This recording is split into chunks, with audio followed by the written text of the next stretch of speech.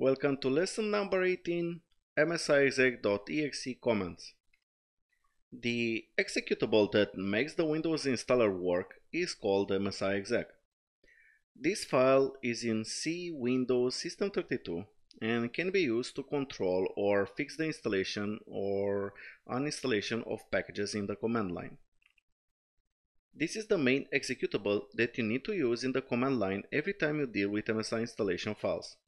So let's have a look at some of the most common commands that people use to do things. The argument for installing a package is /i. So if you want to install the MSI, you can just type MSIEXEC.EXE /i and mypackage.msi, or in our case orca.msi.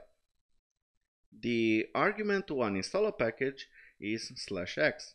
So if you want to uninstall a package, you can do MSIEXEC/x, the product code of the package, or I can specify the MSI itself like MSIEXEC/x and the path to your MSI.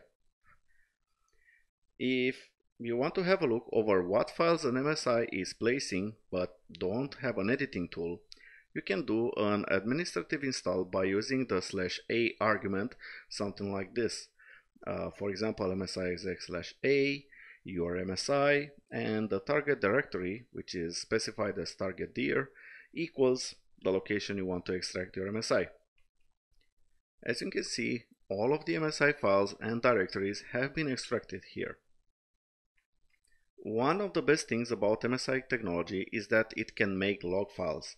Probably the most important thing that you need to keep in mind when you push your installation package into an infrastructure is to keep track of log files. People will have problems, and without a log you can't figure out what's going on. You can trust me when I say that. The general argument for creating log files is /l, and you can use it something like this. For example, you can do an MSIEXEC/i for your MSI and then /l and the path to your log.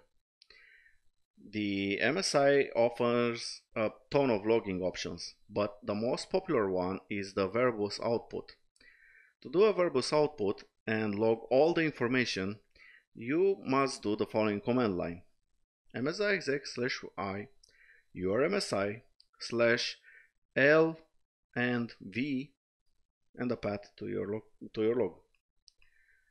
To apply a transform over an MSI file, you can use the transforms argument something like this: MSIEXEC/i your MSI and transforms equal the location of your transform file.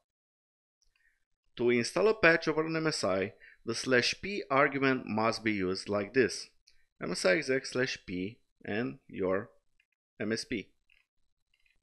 To determine how your MSI will be installed, for example silently, some of the following arguments can be used, such as /qb, which skips all the dialogues for the user, shows the installation progress and lets the user cancel the installation, /qb!, which performs the same way as /qb, but the exclamation mark means that no cancel button is available for the user during the installation, and /qn performs a fully silent installation with no user interface displayed.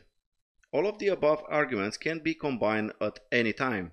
So, for example, if I have an MSI, a transform file, and I want to install it silently and do a log file, the following command must be used.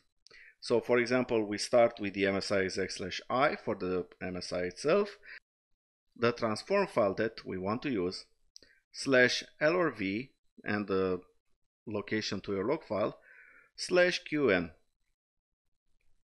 MSIEXEC also offers a detailed description of the commands.